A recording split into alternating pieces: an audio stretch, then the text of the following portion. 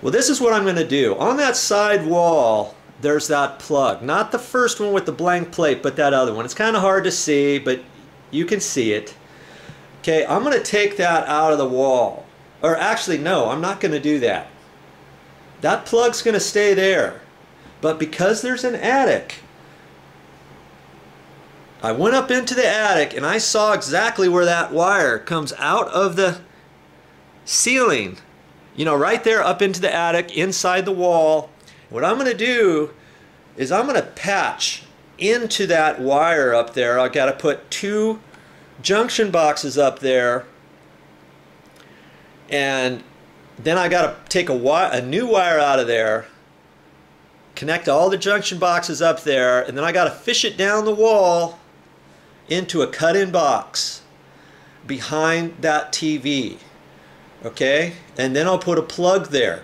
That plug is going to be, the wire is going to go up there again, it's going to come across, and it's going to be fed in to the wire that's above the ceiling that feeds this plug down there.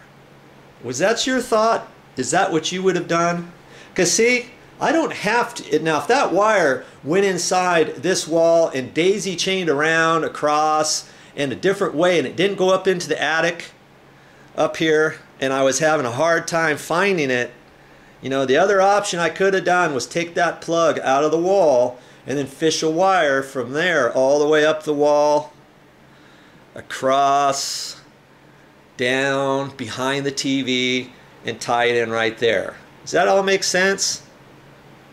You keep watching this video, play this little segment back so that you get a good understanding of what we're doing. Hey, I'll still show you some more.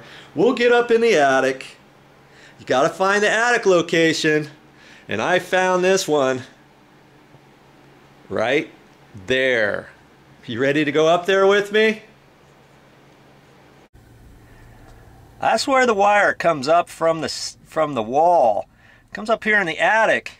And see, it goes across. So I got to cut that wire to put in some junction boxes so then I can feed an additional wire off of there over to my location where I want to send it down the wall. Okay? You don't see any insulation there because I've rolled the insulation back. And there it is right there, and I've kind of pushed this one out of the way. But whenever you do stuff like that, make sure you roll your insulation back when you're done.